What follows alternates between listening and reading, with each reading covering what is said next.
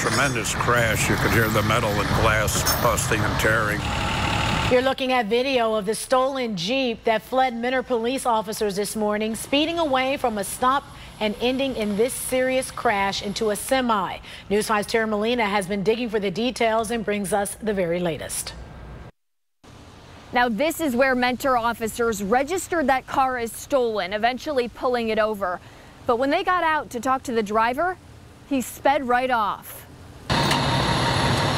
A random registration check on the silver Jeep in front of him, registering as stolen out of Brooklyn. A Mentor police officer made a felony stop on the car. When he stopped the vehicle, he got out of the car to conduct a felony stop, and the vehicle just took off on him. Speeding away from police, and seconds later, driving right into this tractor trailer, traveling the opposite direction.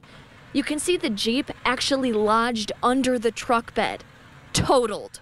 And once the officer got back to his car, he just followed right around the corner, and by that point, this vehicle had already smashed into the semi. And on a typically busy road, right off several neighborhoods.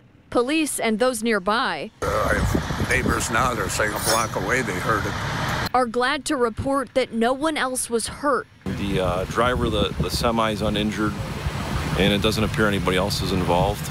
The driver extricated and life-flighted from the scene. Yeah, we've never had anything this bad. Now, I also reached out to Brooklyn police in reporting this today. Because the car was stolen from their city, they will follow up on this.